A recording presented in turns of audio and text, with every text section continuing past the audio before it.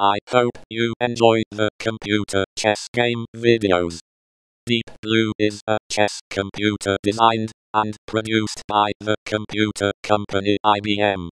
It won a game against Garry Kasparov on February 10, 1996, marking the first time a chess computer had ever beaten a reigning world champion under regular time controls.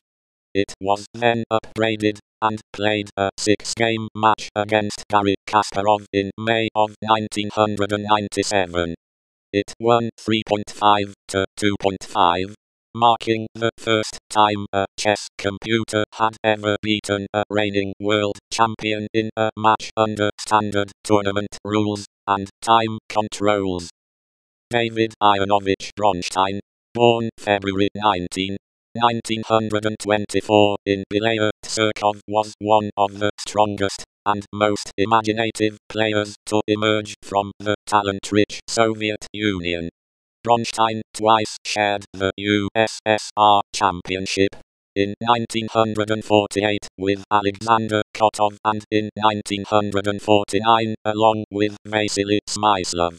In 1950 he won the Budapest tournament to earn a match for the World Chess Championship against Mikhail Botvinnik.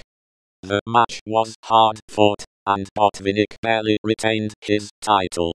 This game was played March 18, 1996. Deep Blue is playing white, giving Grand Master Bronstein black. Deep Blue opens the game with the Polish opening. The game results in a win for Deep Blue.